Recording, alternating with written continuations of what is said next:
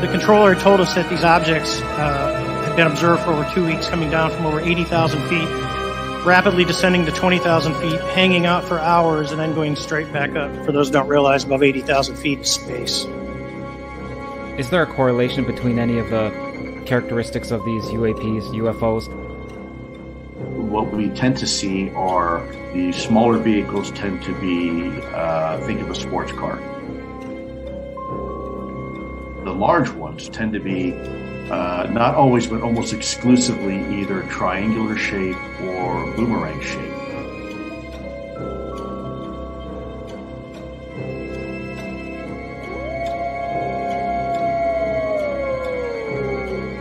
Werewolves? I see dead people walking around like regular people. They don't see each other. They only see what they want to see. They don't know they're dead. The UFO, UAP community was fairly surprised. Shocked might be a better word. If you believe we have crashed craft, stated earlier, do we have the bodies of the pilots who piloted this craft? Biologics came with some of these recoveries. Yeah. Were they, I guess, human or non-human biologics? Non-human.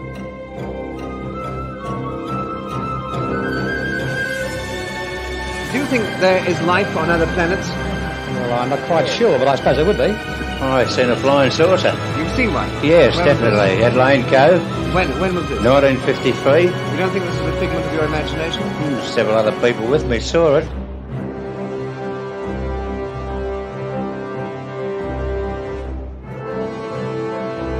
I'm not wishing that all that share with me. The power of Christ compels you! The power of Christ compels you!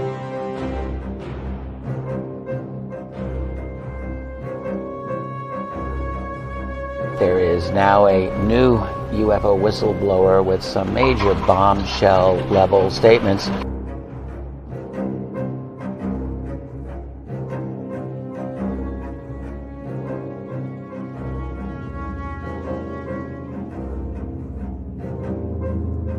There is very compelling evidence that we may not be alone.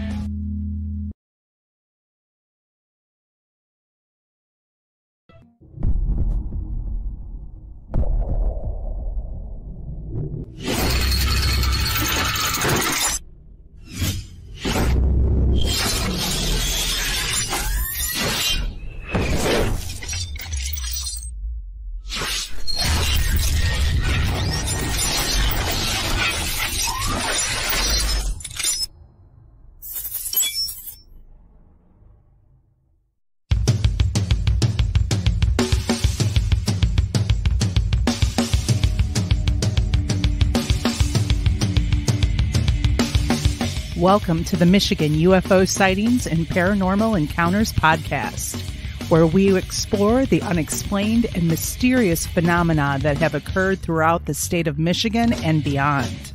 From UFO sightings to ghostly encounters, we delve deep into the stories, the evidence, and the theories behind these strange events. We are your hosts. I'm Michelle. And I'm Wayne. We are an educator duo that after an encounter with a triangular UFO in 2018 in Michigan, we decided to investigate UFOs and the paranormal. In this podcast, we will be speaking with eyewitnesses, experts, and researchers to uncover the truth about some of the most intriguing cases of paranormal activity in and around Michigan. Our goal is not to convince anyone of the existence of these phenomena, but rather to provide a platform for discussion and exploration. So, buckle up and join us on this journey down the paranormal rabbit hole. On an escalator. All right. Good evening, good morning, or good afternoon, depending on where you're at. Hello, everybody, and welcome to another episode of the Michigan UFO Sightings and Paranormal Encounters podcast. I am your host, Wayne, tonight, and I'm flying solo because, well, Michelle is down for the count yet again, as I think the traveling and the weather changes and everything here have finally gotten to her and knocked her down with a upper respiratory infection. So she's out of it. So I'm handling everything alone tonight. But welcome to the show. At the time of this recording, it is April 7th, 2024. And we're going to get things going. So first, I need to say hi to everybody in chat. So what is going on? Let's see. Who do we have over here? We have Diane Boss, of course. Diane's always here. Jason Finch, Kelly Lewis. Let's see. Nain is here. Welcome, Nain. And anybody else in right now? Doesn't look like it. It looks like those are the main players that are always here. Just welcome everybody. Yet again, we got a great guest tonight, Dr. Bruce E. Rapuano, who will be talking about his book, Dominion Lost, a scientist's own alien abduction encounters. So we love having people on that have these experiences. And our very first one was Terry Lovelace. And we love hearing these stories about abductions, the implants, the examinations, the thing that happened. We find out that, you know, these are not that uncommon. What's uncommon is people talking about their abduction stories, and that's something we like to change here with our podcasts. So we're going to bring our guest on here in just a minute. I just wanted to give you guys a reminder that Super Chats are open. So Super Chats, the link to our PayPal, our Patreon page, all of that stuff can be found in the show description if you want to become a supporter. And when you do that, we add your name to our list of supporters in the credits at the end of the show. You can also join our little Eyes to the Sky YouTube membership just by clicking that join button. And for a very small monthly payment, I think it's like $2.99, you get to use some very cool Michigan UFO emojis in chat, which I believe Diane has all of them. As you can see, she's posting them up there a little bit, and so does Kelly Lewis. And so let's see what else. Oh, and don't forget, if you've got a story you want to tell us, you can email us at mi.ufo.podcast@gmail.com. And we will love to hear your story and read it to the audience. So absolutely, Nain, you are welcome. Thank you for coming and spending your Sunday evening with us. All right, everybody, let's just jump into this.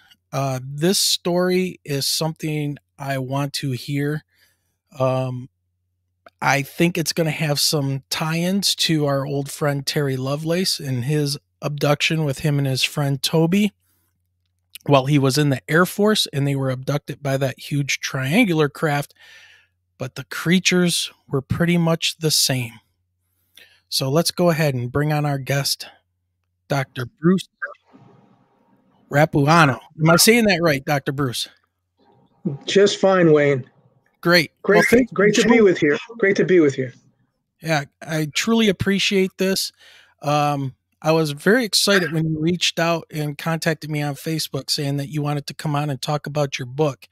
And when I saw scientist, I'm like, yes, let's go, because I am a high school science teacher. I teach earth and space science, and I would not be doing this if it wasn't for my wife and I seeing a giant 300-foot black triangle hovering above the intersection of a major road and highway we were trying to get home on. And here was this gigantic craft floating there.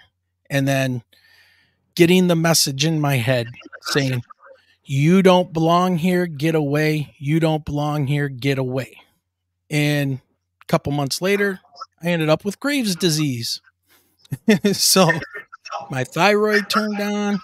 I'm losing a bunch of weight. I'm losing my mind, and come to find out that now I have something very rare, and that is disease, hyperthyroidism. So anyways, Dr. Bruce, there's our little background for you, and welcome to the podcast. Thanks so much, Wayne. That's quite a story you have, and I think I'm very fortunate to be here because I know I'll have a receptive host and audience as well that has an open mind on these subjects. Absolutely. We're always bringing people in and wanting to talk to them and hear their stories and trying to find connections with all of this stuff and seeing if we can find out what is going on. What do these beings want with us? Are they here? What kind of technology are they using? I mean, Michigan is a hotbed for UFO activity, especially over Lake Michigan. And one of our running theories right now is that in the early spring, with the temperature of the water, where it's just at that freezing and melting point, we have them stealing water from the lake. Multiple witnesses have seen them drawing water up out of the lake, and very interesting stuff. So we can circle back around and talk about that in a little bit. But I need to hit you up with this first, and I think I already know the answer, but the book title is Dominion Lost, a scientist's own alien abduction encounter. Why Dominion Lost? Who's lost the Dominion and what's going on? Well, in beginning the process of writing this book, I thought so much about the frequency of these sightings of UFOs that I clearly felt there was a lot of evidence where represented a non-human technology all over the world, going back for decades. Whoever is piloting these craft seemingly has the ability to travel at will wherever they want to go, not only through our skies, but into and out of the oceans.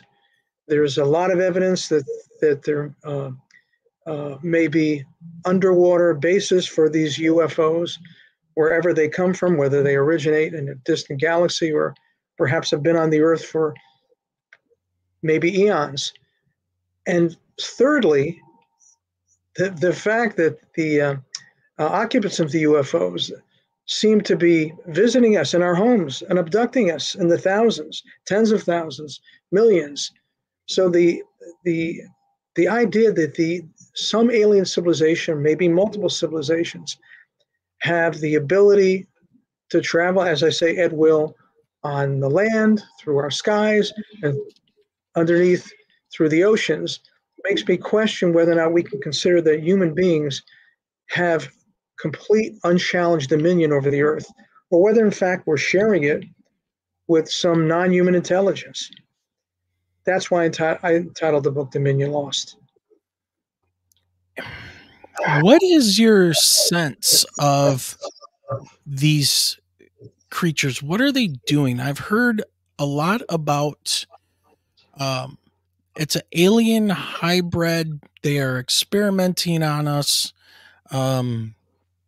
They are trying to create these hybrids so that their race or races can basically function with the humans here on Earth, and then because their race is dying off or something along those lines. So what is your sense of how all that plays out? What do you think? Well, you're touching on what the alien agenda might be, and there are probably a number of theories circulating as to what that may be. But all we know from the good work that many investigators have done in this field is that a hybrid race, alien human hybrid race, or what I like to call an alien human transgenic species, has been created from the genetic material of normal human beings who were abducted.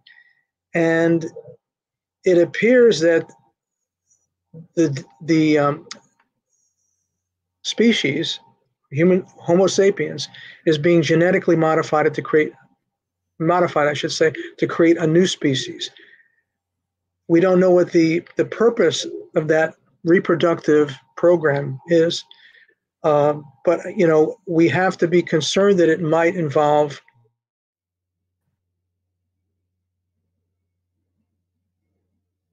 metahybrids, and at this stage of the reproductive program, the hybrids looked exactly like us. They look no different than normal human beings.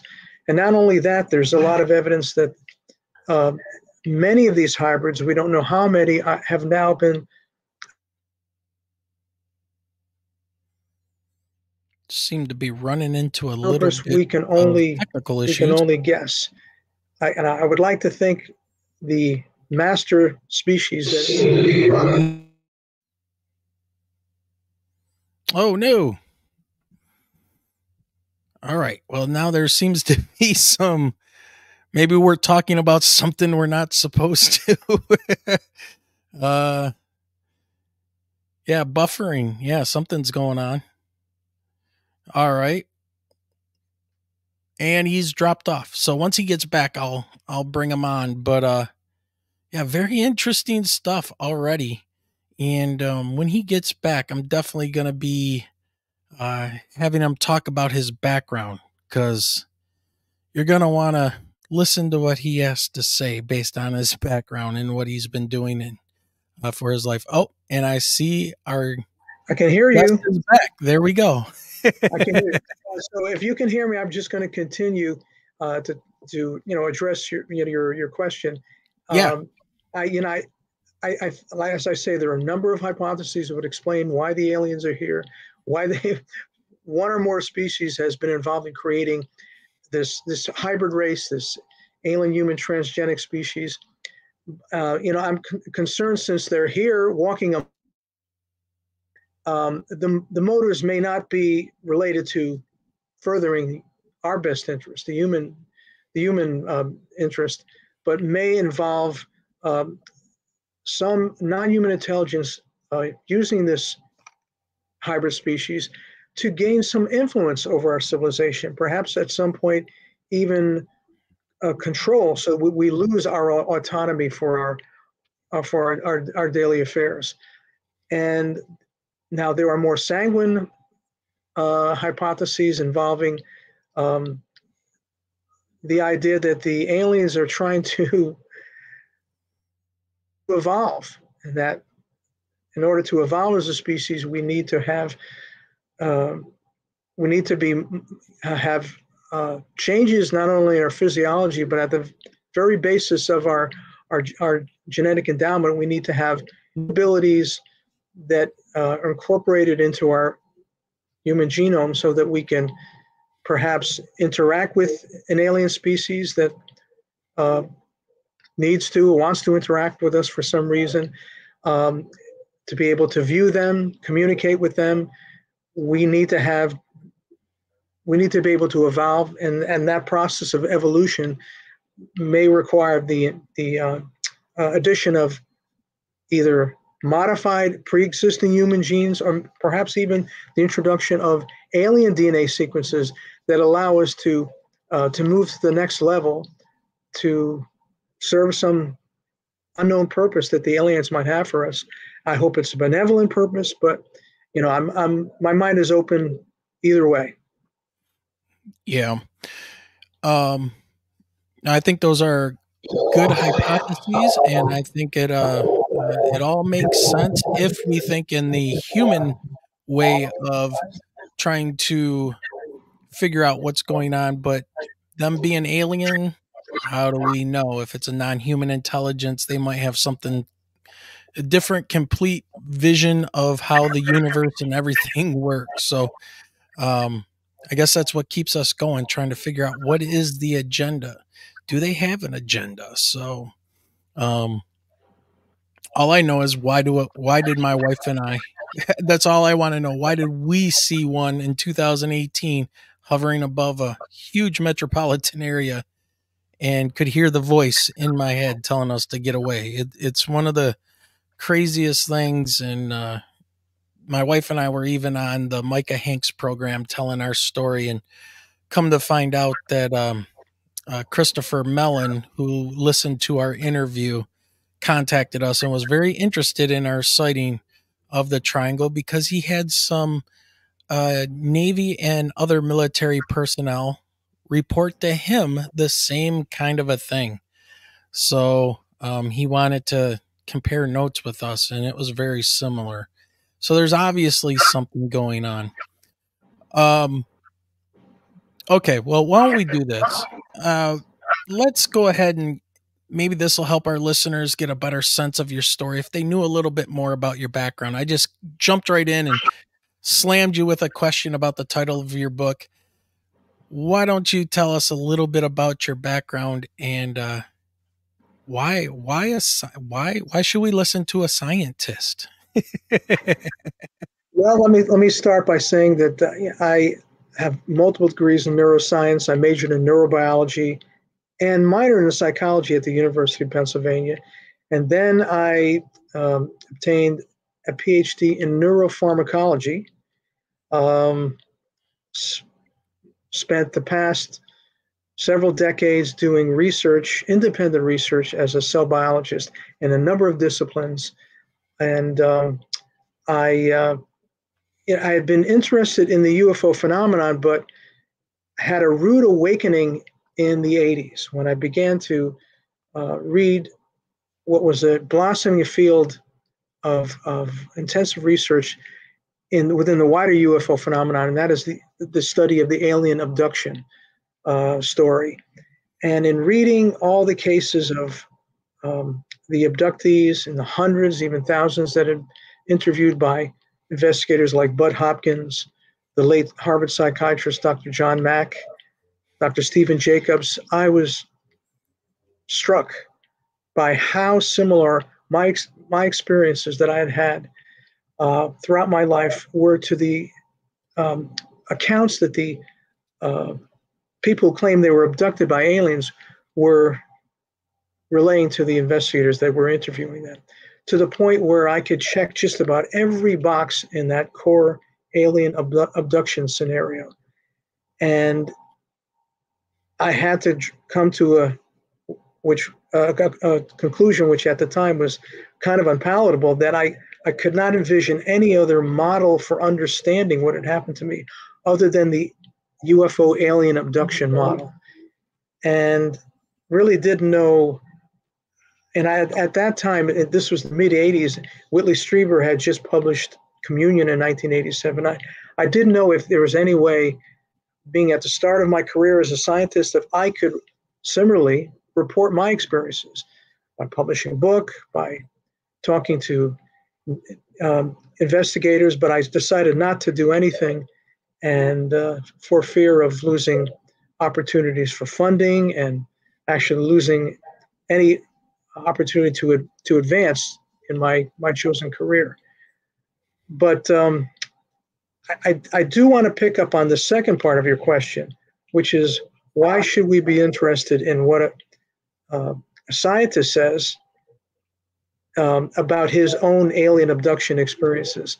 And I think it's very important to recognize that, unfortunately, 95 to 99% of the scientific community does not consider this phenomenon to be real.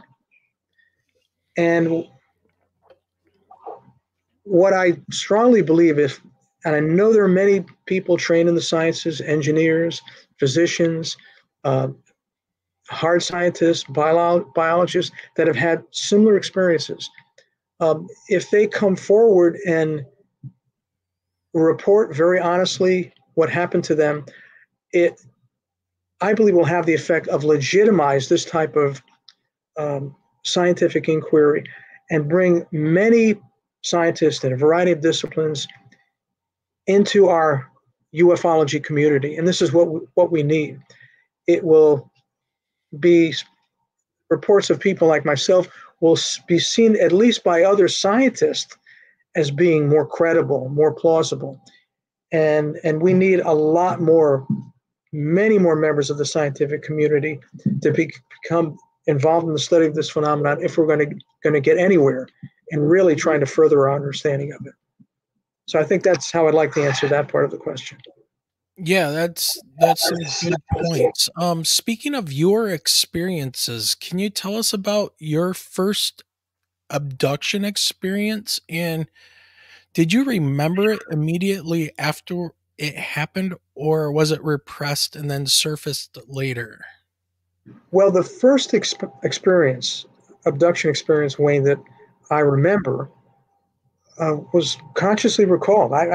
Everything I report in the book has been result of what I've remembered, thought about it over a number of years after it happened. I've never had any regressive hypnosis. But, at an age that's very common for people who claim to be abductees, where they have their first recalled abduction, whether they remember it consciously or whether it's been retrieved through hypnosis, seemed to be at 6 years of age. At that age, I recall just being in my bed at maybe 7:30 in the evening. It was at dusk, and this is probably in the beginning of summertime. I recall seeing a very strange looking airplane outside my bedroom window. And it looked like it was flying very close over the rooftops of the houses in our neighborhood, maybe 5 or 6 streets away from our street. And it looked like it had a surface that was highly reflective. Even in the waning sunlight, it seemed to be reflecting a lot of light. Very shiny surface, but had a fuselage that looked too round and too wide relative to its length. And even though I thought it was an airplane, it was the strangest looking airplane I'd ever seen. I very shortly after that did something very strange. I ordinarily would have been very curious to continue to watch this strange craft outside my bedroom window, but was somehow induced to turn my head away and go to sleep. When I woke up, I was no longer in my bedroom. I was on a table, some type of examination table, which I thought I was in some type of hospital. So it was certainly something that I thought was a clinical environment. Sensed the commotion maybe 20 feet in front of me, and then sat up and saw literally dozens of beings that fit the classic gray alien archetype. 3.5 to 4 foot tall, disproportionately large, hairless heads. They look white in color, but they all looked identical in appearance. And even to a 6-year-old looked as if they were copies of each other, what we call clones today. And I had a question in my mind, strange question, but my childish mind was wondering, since they all looked alike, were there boys and girls among the group? And experienced my first example of what I call telepathy, where that internal dialogue I was having seemed to be responded to by some voice that informed me, or at least made me understand, yes, both sexes, male and females, were represented in this group. And at that point, I felt some intervention, that I was perhaps watching too much, what I was not supposed to see, and I felt what I thought was a hand, I can't be sure, but some type of force on my chest and abdomen, pushing me back down on the examination table. And that's the last part I remember of that particular experience. And I've seen these beings throughout my life at other instances, but that's the first of what I would call the classic abduction scenario experience. Okay, so with your background in neurobiology and psychology, is there any way your experience could have been brought on by something medical or some type of a traumatic event that caused a differentiation in your consciousness or something along those lines? I mean, I'm just asking it and throwing it out there because I'm sure there are people out there thinking, well, maybe something happened to him and this was what played in his head as to what happened, or maybe a minor stroke or something along those lines that changed your perception of what was going on. Any chance of that? Well, this is a very common question, particularly by, I would say, a limited number of of scientists in the psychologist community that have attributed these abduction experiences to some type of childhood trauma. The main reason why I think this is a very unlikely explanation is because there are various types of childhood traumas, and hundreds, I should say, thousands to millions of abductees have reported experiences identical to mine with the same beings going through in the same setting, in the same location, very, very often having the same type of procedures performed on them. And it's difficult to imagine that a certain type of childhood trauma would generate this type of imagery that would be replicated in so many details from experiencer to experiencer to experiencer. I certainly had no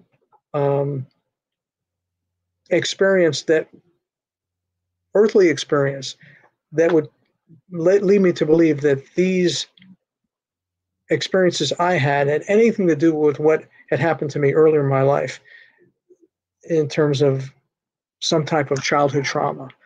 Okay. And I think this is a red herring, and in my case, and I think in the investigations, even of some psychologists that would be properly placed in the category of non-believer. I think there have been psychological studies that have shown that there is no direct relationship between early childhood trauma, some type of psychological disorder, sleep paralysis, for example, some type of medical issue, and the UFO abduction experience, because there are so many people for which no medical or psychological cause can be identified, and yet they still have the same experience of the core alien abduction scenario that I and many, many other people have had. You bring up something very interesting when you talk about doing the research and looking into this. What is the extent of research that you have done to investigate your own abduction experiences that have happened and the correlation with other people's experiences as well? How long have you been doing this, and how much have you found out? All I did before writing the book was just keep up with the UFO literature, whether it was the abduction literature or books dealing with the wider UFO phenomenon. It was only in the past 2 or 3 years that I began to do active research, because I have a full-time career as a biomedical research scientist. So that there was a lot of time, I needed to spend a lot of time to do any type of meaningful research in this area, and kind of crammed it into the last 2 or 3 years while I was writing the book. And what I became very interested in is the issue of what the purpose of these implants might be.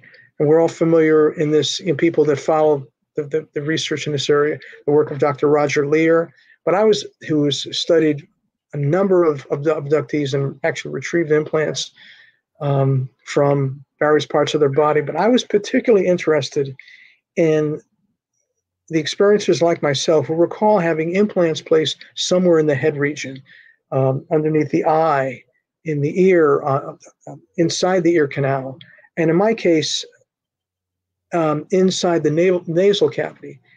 And I became fascinated with the question, what would be the purpose of an implant that would be inserted into the head of an abductee?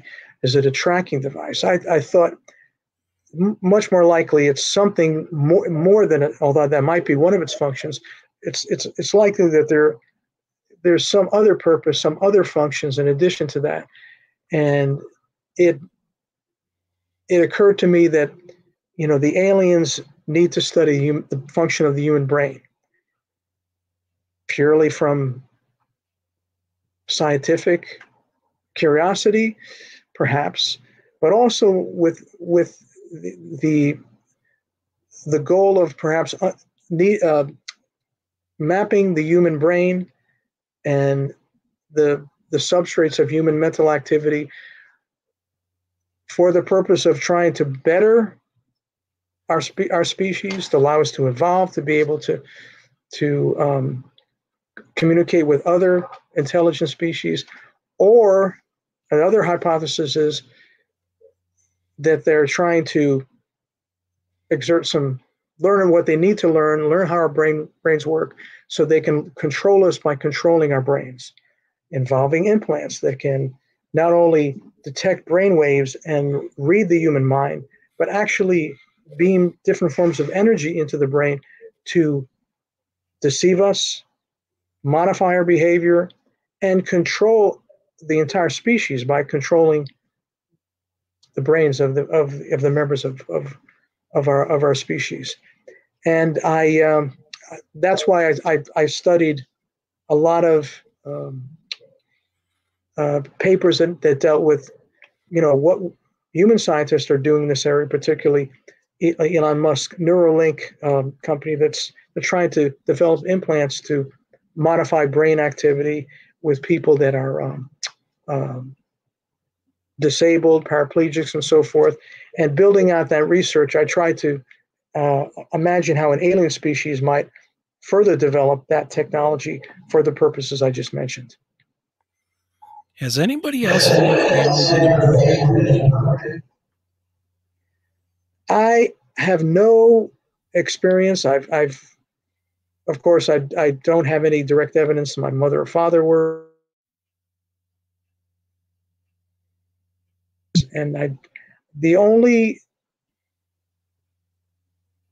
evidence, which I think is very compelling, and I deal with it at length in the book, is that my grandfather had a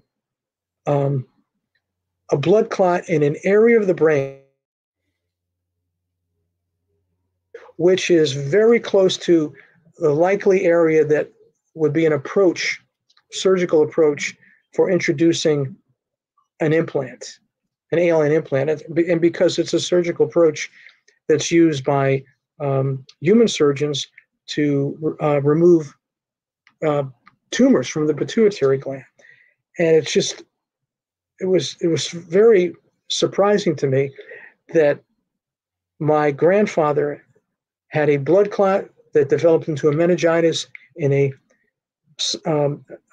sinus cavity that is so rare that it probably only happened in 5 or 6 other cases in the year that he died, which was 1932. And what I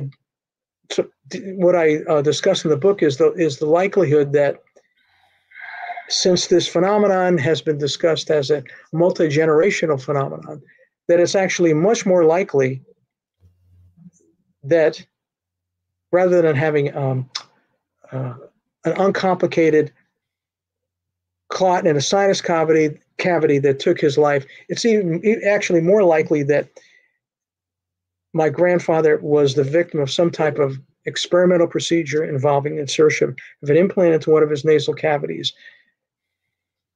And if that is the case, then it would be certain there would be not a human experiment, but some type of alien experimental program that I speculate took my grandfather's life. So that's a long answer to your question, whether I think there were other members of my family that were involved in this have been involved in the abduction program.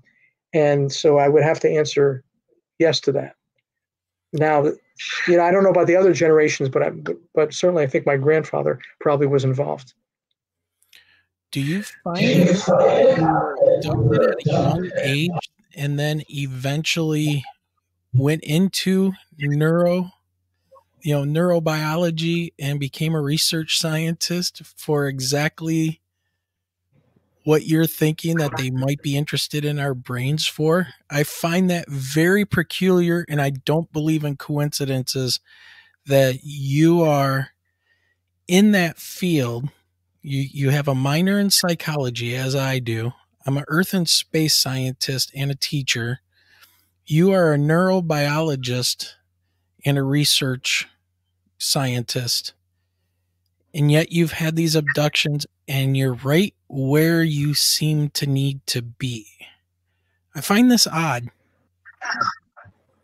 Well, the best way to answer that question, I think, is to tell you that what I believe is the bridge between this early childhood abduction experience, the age of 2 or 3 or 6 years old, and my wanting to study neuroscience as a career is what happened to me very early, very soon after I had an abduction experience. Gosh, at the age of 11, 12, probably 12 or 13. Within months of that particular experience, I became fascinated with the study of ESP. And I would actually talk about it in class. One of my teachers asked me to give a lecture on it. I talked about it so much. And as you know, many abductees have claimed that after going through these experiences, they seem to have these paranormal abilities that they have that they weren't aware that they had before. They seem to, it may, whether it's precognition or whether it's telepathy that they're able to experience, not just with the aliens, but with close friends and relatives. And I really think that if that's the case, that if part of the alien agenda is to get human beings to develop these extrasensory abilities for whatever purpose, that experience I had at the age of 13 may be an indication of why I became so fascinated with the brain, its functions, and functions that go beyond the normal 5 senses that may have something to do with a higher order cognitive functions. And I think that's the likeliest reason why my interest in neuroscience is connected to my abduction experiences. To put it lightly, I've been set up since the beginning. I've been what? Say that again? You've been set up since the beginning when this all started. Like, you were put on this path, I think. And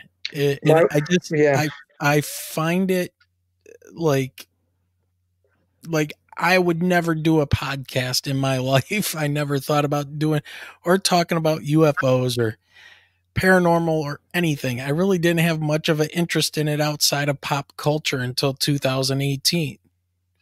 And now here we are. I'm an educator. I went into the earth and space sciences, psychology, and now I'm doing this with my wife. She's got a master's degree in ELA and has been teaching for 23 years. We have nothing to gain out of this, yet here we are. And I keep on meeting people such as yourself, and we talk, and it seems like that people are being picked years ago to get us to this point right now, that you are thinking of the bridge that connects what their agenda is with the human brain. I think more on an education level of the earth and space sciences and what this means from a human, the human standpoint, and how to get people to talk about it and deal with their experiences and getting it out there and let them know, hey, you're not alone in these things. And it just, and that's why I asked you about your research. It just seems to go on and on and on. with these coincidences of non-coincidences, and it just seems set up to me.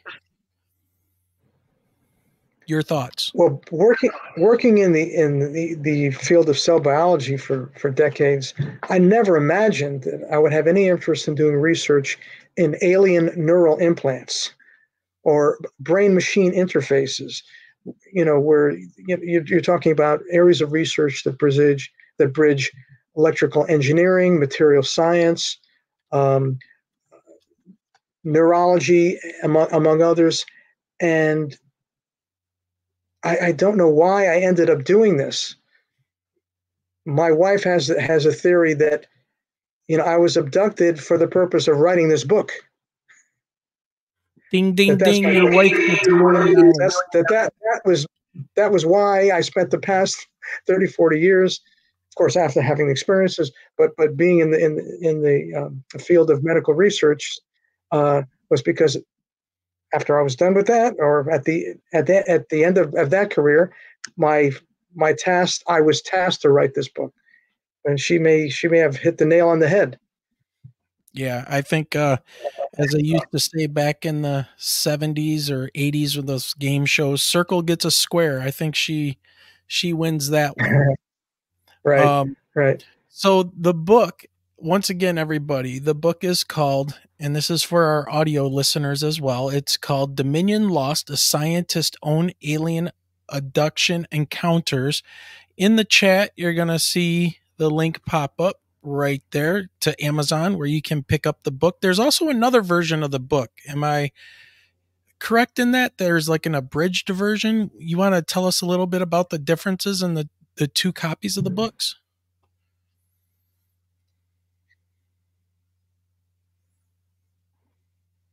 Yeah, the full unabridged version is 450 pages. It contains a lot of scientific analysis.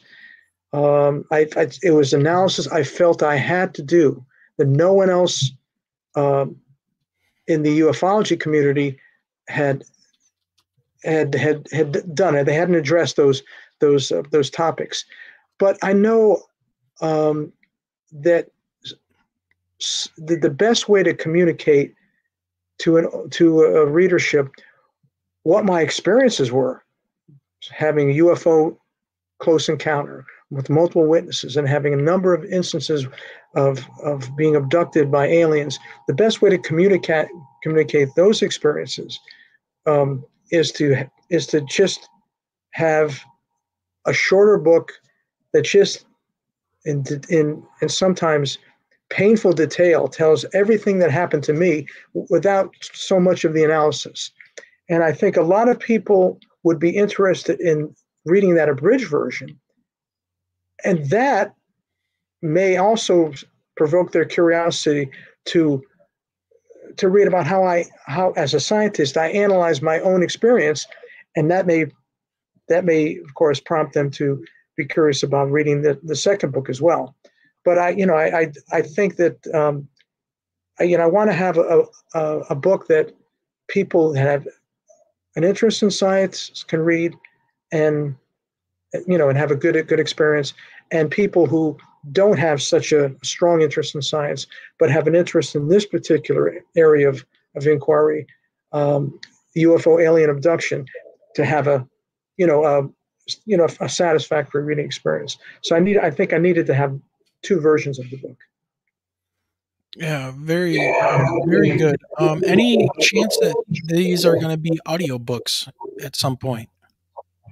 Yes. I have to say it's more likely that it's, to be honest, Wayne, it's difficult to have an audiobook talk about without the diagrams and the charts I have, so much of the scientific analysis. I think it's more likely it's going to be the audiobook will be available for the abridged version that just deals almost exclusively with my abduction experiences. So the answer would be yes. I have these talks with some of my scientist friends, and I see what goes on in the culture and on TV with Neil deGrasse Tyson and all of this, and they they poo-poo aliens and ETs and these visitations because, it's not science. It's not science. And my argument Right. always is that when you're taking the enlightenment steps of the scientific method and you're trying to apply that to something, that we cannot have a repeatable experiment and we cannot, do this stuff. We need to change the way that we're doing science when it comes to UFOs, UAPs, and even the paranormal. What we need to start thinking outside the box a little bit about how we can figure this out. And so far, nobody's had any kind of an answer for me as to some ideas and different tacks we could take. Do we need different technology? Something's got to change with us and the scientific method, quote unquote.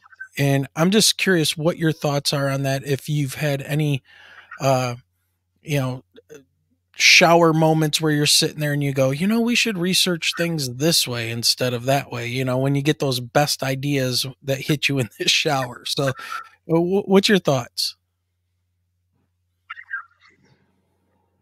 I'm very fundamental. I deal in the book a lot with all of the scientific analysis we could do on implants, all of the biological analysis we could do on, if we had other bodies like the aliens that died in the crash at Roswell, that were apparently, according to Lieutenant Colonel Philip Corso, examined by pathologists at Walter Reed Hospital. There's an extensive amount of post-mortem analysis that was done, and I discuss it in the book. But in addition, there are perhaps alien-human hybrids that could be studied if for some reason we those particular individuals could be involved in it could be subjects of experimentation. But I think what we need is to have enough scientists, enough highly qualified scientists working together in a number of disciplines where they can share information, discipline, with discipline. So it's we don't have the type of research that's done in the military, which is so highly compartmentalized. And I think there's a lot that we can learn in terms of what is being done to the human genome by this non-human intelligence that's been experimenting on us, that we can learn with existing human technology.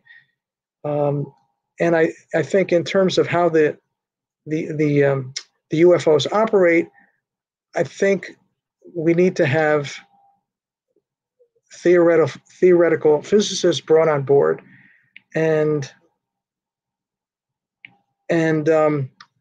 become involved in the study in a very broad basis, where we're not relying on military research, where they're selecting people who may not be the most qualified people to study an advanced technology.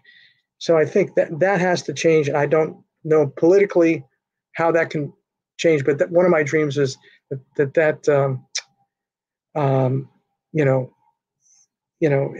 think that traditional research, there's opportunity for traditional scientific research to gain a lot of information that could be helpful to us in understanding every aspect of this phenomenon. Do you think if we get rid of this, we get a lot more of these mainstream scientists show up and be interested in looking at this phenomenon, legitimately?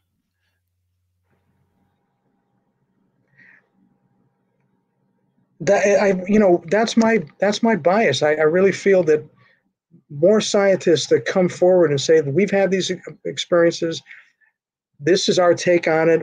This is the analysis we've made based on the fact that we do observation and hypothesis testing, hypothesis generation and testing for our career, for our livelihood, and this is our take on what we've experienced. It will legitimize further study of the phenomenon by mainstream scientists. And this is what I'm hoping, especially if many more people like myself come forward and write books or report their accounts of abduction experiences. I think it's going to wake up the rest of the scientific community, at least get them to look in our direction. And once they look in our direction, they're going to find a lot that could be the subject of scientific study. They asked Einstein about his opinion regarding the UFO phenomenon. And he said, I know people are seeing something. I believe that they're seeing something they can't explain. I don't know what they're seeing, and I'm not the least bit interested in it. But what scientists need is to have, they need to have something in the form of scientific data before they become interested. Yeah. Well, Nane in chat asked, have you ever been visited by the Men in Black, or has anyone from the U.S. military come forward to you? Well, I'm actually one of them. I'm wearing a black shirt. No, that's never happened, Wayne. I've thought about it, and that's never happened before I wrote the book or after I wrote the book.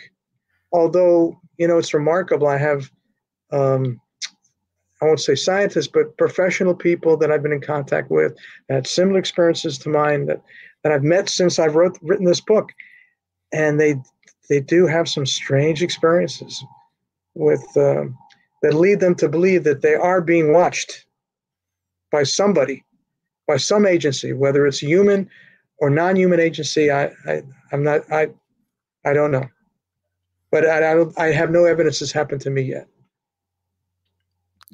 Let's talk about the implants for a minute. What have you discovered about the implants in people that, like Terry Lovelace, for instance, is somebody, he's got x-rays of a couple of implants in his body that literally look like there are wires that are coming off into his skin, and they don't want to remove them because they don't know what it may do to him. And now this guy's been a lawyer for the United States over, I think he was the head United States lawyer over in Tonga, I believe, or the Solomon Islands, something along those lines. I don't remember. It's been a long time. And, his abduction case, and he was taken off by the OSI and severely interrogated to no end, to the point where him and his best buddy that were taken and had these implants, I believe his one friend ended up dying, and I think it was self-induced. He was driven so far off the edge by the questions and what happened. He was traumatized by what happened between him and Terry at Devil's Den. So I'm curious as to what you think these implants may be, and how many of these kind of stories have you come across? Well, as I briefly alluded to earlier, my theory is that these devices, especially ones that are implanted in the head region, are brain-machine interfaces that are able to communicate with a remote alien AI that can receive information in the form of brain waves that are relayed from these implants, either in the sinus cavity or maybe implanted intrabrain, that allow them to read human thoughts, map human mental activity, and which gives the aliens the capacity, I believe, to not only influence human thinking and human behavior, but in theory, play the human mind like a piano. there's been so many reports where on board a UFO, immediately after having an implant inserted into the nasal cavity, the aliens undergo some type of scan, some type of procedure. One investigator calls it a mind scan, where the sees images, hears sounds, smells, and there's some type of feels that his mind or her mind is being probed by some alien intelligence. And so I think that these implants are at the heart of a program.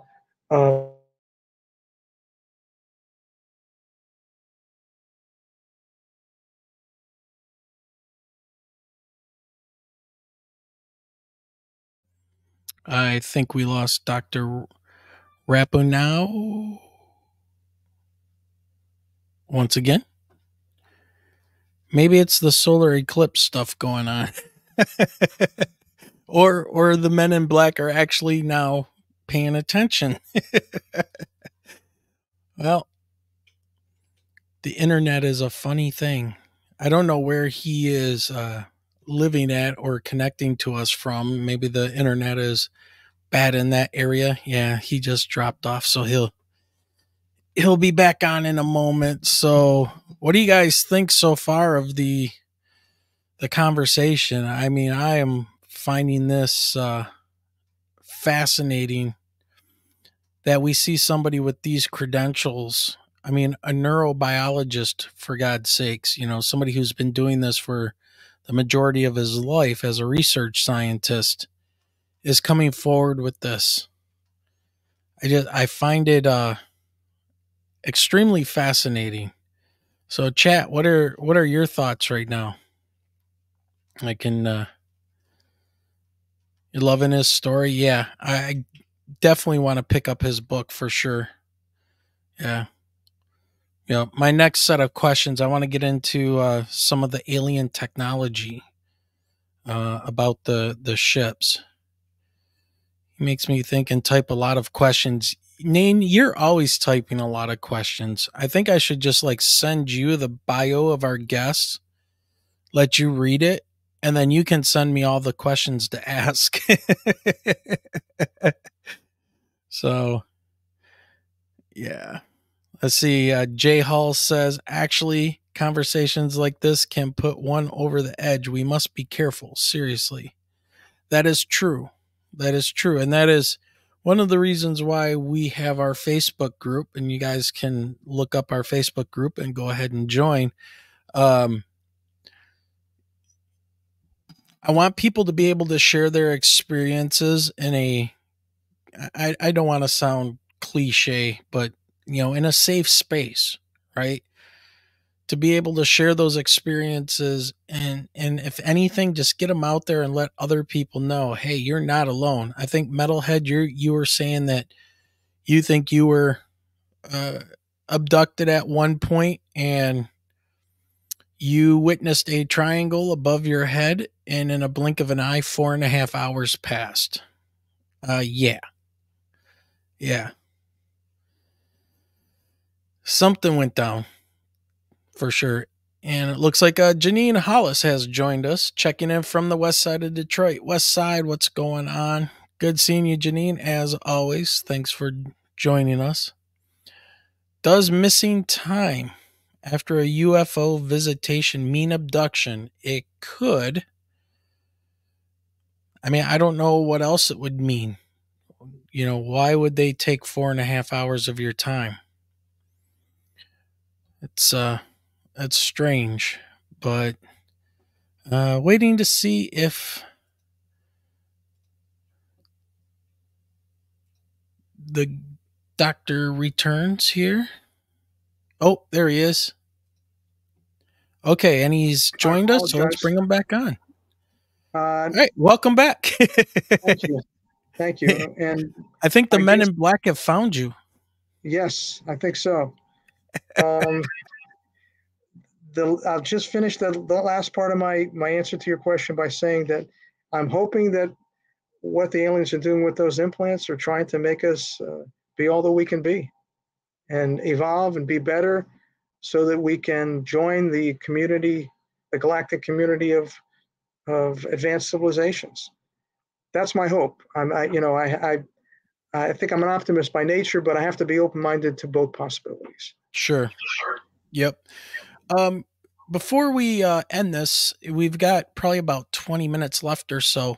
Can we dig into what your thoughts are about the technology that these ships are using and how they're able to do what they do? I know you say in your book you have a good knowledge, or it says precisely how the UFO propulsion systems create gravitational wave energy. So I'm curious as to what your thoughts are on that and how are they doing this? Because they are doing right angle turns at G forces that would just turn a human into a pancake. And we've got all kinds of credible reports from naval fighter pilots and things like David Fravor and Ryan Graves, and they seem to be coming forward more and more with their stories of what they run into. So I'm curious as to what your ideas are about the technology and the propulsion systems. Well, my ideas, I have to say, were inspired by Bob Lazar's story. And in Dreamland, he talks about, he was a senior physicist at Area 51, was one of the scientists trying to reverse engineer one of 9 alien UFOs that was in the possession of the U.S. military. And he makes a convincing argument that the alien vessel was powered by an antimatter reactor that somehow generated gravitational energy. Well, what I thought, and he mentions, of course, he talks a lot about this element 115, that at the time, he first broke the story with George Knapp, didn't exist, and I guess 10 or 15 years later, scientists discovered this alien 115. And in a nutshell, without getting too much into the weeds, I think if he's right, this gravity drive that the aliens have requires an antimatter reactor in which the element 115 is a source of positrons.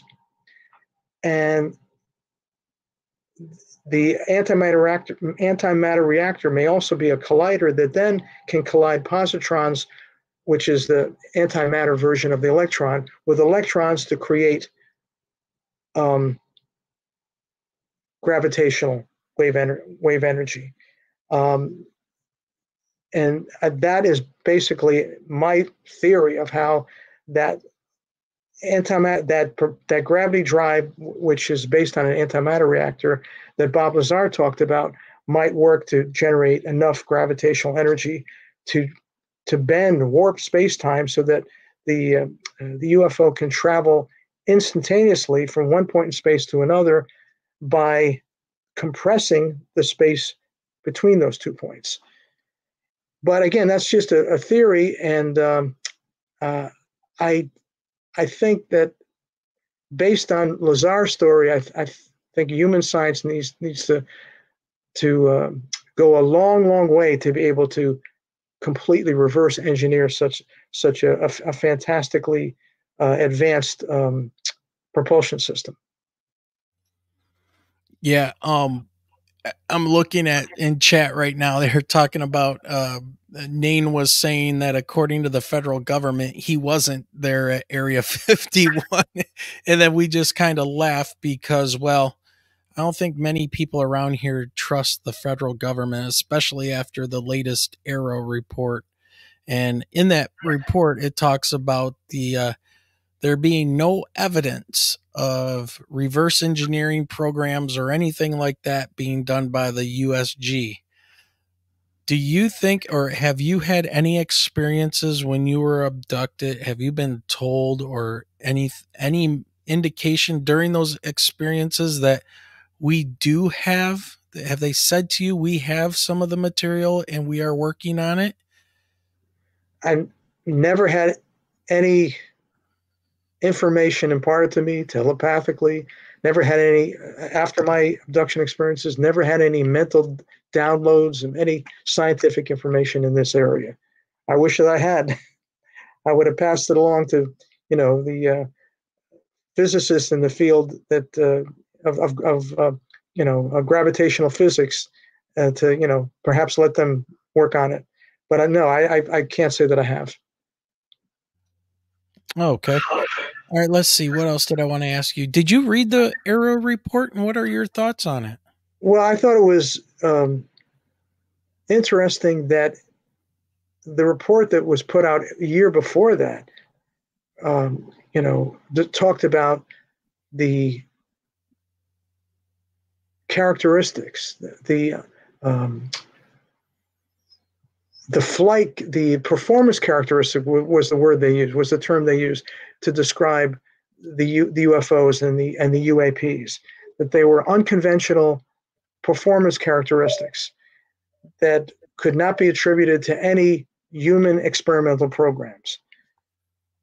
Mm-hmm. And now a year later, they're saying, well, whatever you see up there, if it looks so much more advanced than what we think any modern aircraft could has technology that's much more advanced than any modern aircraft, any of our modern aircraft, that it's something that the human that American scientists have been working on for the past 20 or 30 years. So it seems that the position has changed dramatically in just a year. What was non-human, unconventional performance characteristics a year ago is now something that was stuff that we were working on all along. So I'm obviously skeptical at the discrepancy between those two reports. Yeah, I agree.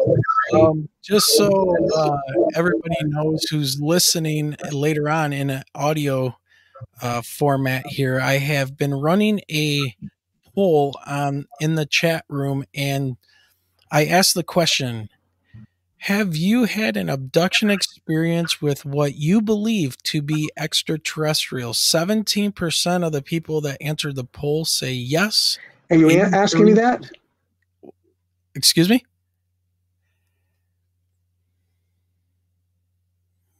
Bruce?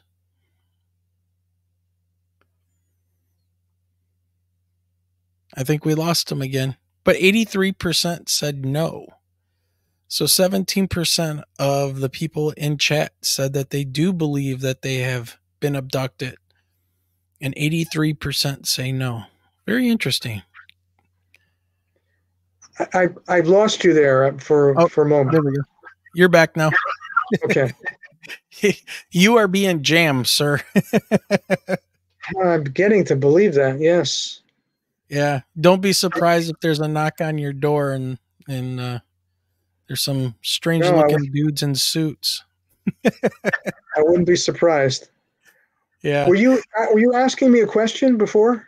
No, I had put a question in chat as a poll, and I asked them if, any experience with ETs, do you think you were abducted? And it was 17% said yes. Okay. And what was it? 73% said no. All right. So, yeah. So, but these are people that have pretty much everybody that we have in our chat room during these live shows have had some kind of experience. And so we kind of are the island of misfit toys when it comes to. Yeah, that's a little high. I remember the Roper poll that John Mack and Stephen Jacobs participated in, where I think their conclusion was based on the people they surveyed. I think there were 6,000 people that were surveyed. Perhaps 1 to 5% of the American population has had the abduction experience, which I mean, we're talking about millions of people. Yeah, I'm looking at the results right here, and it's 83% of the people said no, while 16% of the people said yes, that they they do attribute their experience to also being abducted, which Wow. is Okay. yeah. Speaking of which, one of our Nane, once again, let me bring this up. Let me find his, because this sent me on a rant in our Facebook group. We have a Facebook group of about 7,200 people now that have related their stories and send us videos and pictures of things. And some of the things, you know, you can't tell. It could be a smudge on a glass. It could be a reflection in glass, you know, those kind of things. But other ones are like, whoa, very, very bizarre. Even to the point where we've had the director of MUFON from Michigan here on our show and showed him, you know, and he's like, send me that. That looks really good. So Nane asks, or he says, I like how these giant quote unquote triangle ships just hover in the sky. What man-made tech used today hovers and hovers silently? And I'm going to add to that, Nane, and then disappears basically in a blink of an eye and shoots out of, you know, vision in no time at all. I mean, that's, you know, I get on these people and I just basically call them disinfo agents that are in our group, and their answer for everything is it's military, yet they've never seen it themselves. And I'm sorry, but I've been around pilots my whole life. My dad is a retired pilot. He fought in Vietnam and flew helicopters in Vietnam. And these guys talk. If they're doing the latest technology and flying around, they talk about it. There's no way you can keep people quiet when they're playing around with this stuff and not talk. Get them a beer or two, and they're telling you stories, all kinds of stories. And I just do not believe that it is our military and human made technology. And I guess that's kind of why I wanted to have your opinion on the reverse engineering and these craft that people are seeing. Could they be ours that are reversed engineered? Well, remember, I think everyone in this field, I think, remembers the incident at the Edwards Air Force Base in '65, where you know, after the intrusion, the same type of capabilities, technical capabilities, performance characteristics was observed by the pilots of the fighter aircraft, the the personnel in the control tower, and they remarked on how the craft could, in 1 or 2 seconds, increase altitude from 5,000 feet to 80,000 or 100,000 feet. In fact, I think the tower operator had mentioned that in the space of 1 to 2 seconds, one of these UFOs could be seen to traverse 20 to 30 miles, almost moved from point A to point B instantaneously. And it's very, very difficult for me to believe that, you know, even if we had people at Lockheed Skunk Works and other areas at Area 51 trying to reverse engineer the UFOs, that they were able to produce that technology, human technology, 60 years ago. I find that almost impossible to believe.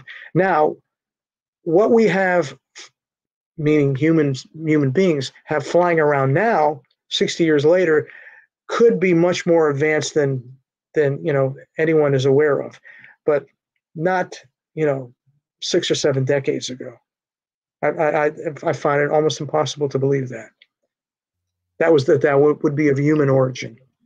Right. Now I can understand like people seeing the B-2 stealth bomber and the F-117, you know, stealth fighter. I could see them seeing that and thinking, holy crap, it's a flying triangle, but it's not stopping in midair.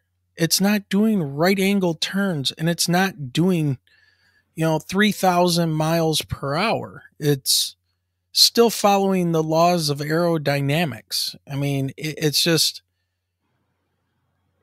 beyond me. And that's why I end up calling these people like disinformation agents. It's like, you must not have seen one, because if you saw one, I mean, I cannot explain to you the sight of seeing a black triangle with a skin on it that is, well, it's about 300 feet on a side, and it's probably about 20 to 30 feet tall, with three lights in the corners that are so bright you can't look at them, but yet, even though it's close to the ground, you don't see a spotlight on the ground, and it's black outside because it's 2:30 in the morning. So it's not, the light is being controlled. It's not reaching the ground, even though the photons are reaching your eyes. It's like you can see the light, you can't look at it, but it's not hitting the ground. It's one of the most bizarre things. And just to see it hovering there and then looking up at it and seeing the skin of the craft, and it looks like a heat mirage in the middle of July on blacktop. It's just wavering.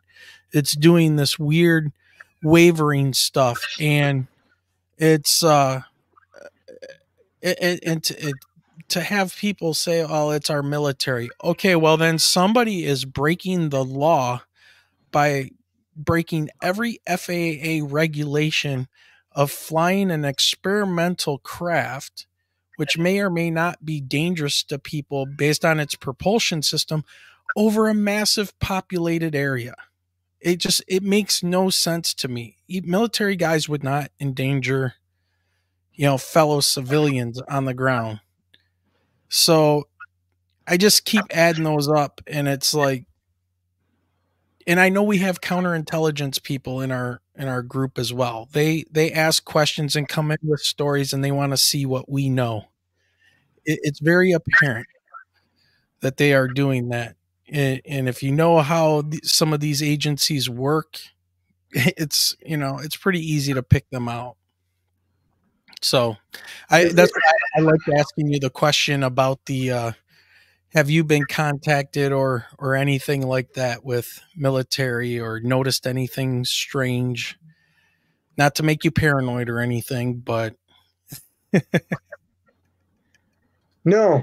I mean, if anything, I've been contacted by high-level scientists with the important government agency that claimed to have experiences that were in many ways similar to my abduction experiences. And I'm not going to name the agency, but it was clearly someone trying to get a handle on what happened to him, and I think might have been helped to some degree by reading my book. But in terms of the other type of individual, I don't look forward to that type of interaction. Yeah, I don't blame you. All right, everybody. Just so you guys are aware, the link to the book is in the chat room, and the book, once again, is Dominion Lost: A Scientist's Own Alien Abduction Encounters. So, Bruce, do you have any other speaking engagements coming up? Have you been invited to like Contact in the Desert or any big conventions like that to speak on this? Because I think you would be one of the most perfect people to be able to go to these conferences and give your talk and or give a talk about your experiences. Well, and, I've been looking. Go ahead. Yeah, no, I've been looking into the Contact in the Desert, and there was one or two that I might have been involved in. I think one has been canceled, but I'm certainly would be very interested and excited to participate in that type of an event. These events are often difficult to put together, and but when they happen, they could be, when they do happen, they can be very informative. And we've never needed these type of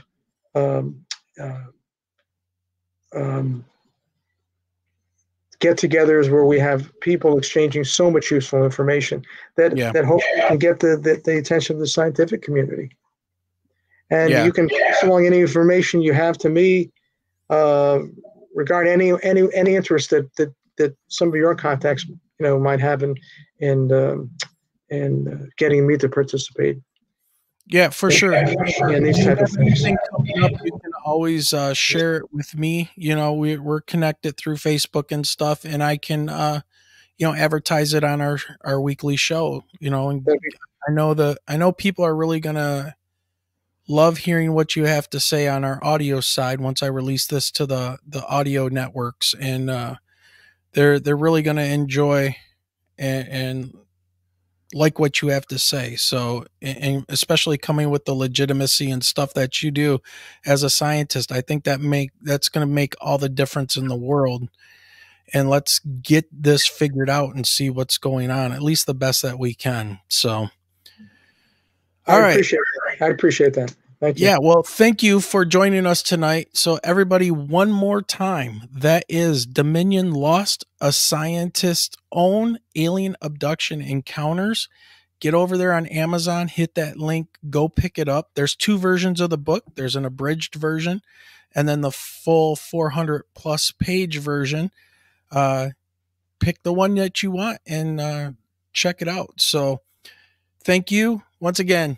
And that is Dr. Bruce. And let me see if I remember how to pronounce your last name again. Rapuano. Yeah?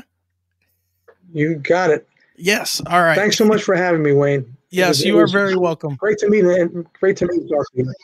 Okay, and thank you. You can contact me at any time on Facebook and other words. And other ways. Sounds great. Well, have a good night. All right, you too. Take care, Wayne. Take care. Ooh, all right, everybody. Was that an incredible interview about experiences or what? That is amazing. And here we have literally a mainstream research scientist who is looking into these things and has his own experiences. And it's more evidence, right? It's more evidence that we are putting into the pot that shows that these things are happening. People are not crazy. Well, maybe some of them are. And I guess we're all a little bit crazy, but it's not us, people. It's not us. I don't know how much more to say it. Maybe a little tiny sliver of it might be us, but I cannot believe that people say everything is our military. And I was in the military. We talk and we do not keep things quiet. I'm sorry. It eventually comes out and usually it's sitting up at a bar, right? So, all right, everybody in chat, I want to say thank you very much for joining us. Guy Merritt, I see you joined us a little bit late. You were on an important phone call. Well, that's okay because you can rewatch the show and listen to what he has to say.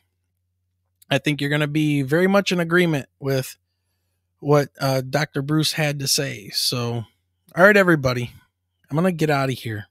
Remember, you can support the show by hitting that join button. You can hit our Patreon, hit our PayPal, buy us a coffee. All the links are in the show notes, all of that good stuff. But be ready for the solar eclipse tomorrow. And it's Diane's birthday tomorrow. Diane, happy birthday. So, yeah. Thank you, Straw Dog. It's a great show because you guys are here. So, and Nain has some of the best questions on the internet. So, but yeah, April 8th is Diane Boss's birthday. And it's going to be pretty much a total solar eclipse. So, all right, everybody.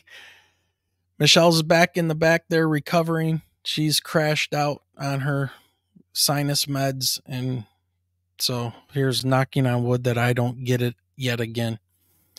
All right, everybody. Thank you. Thanks for joining.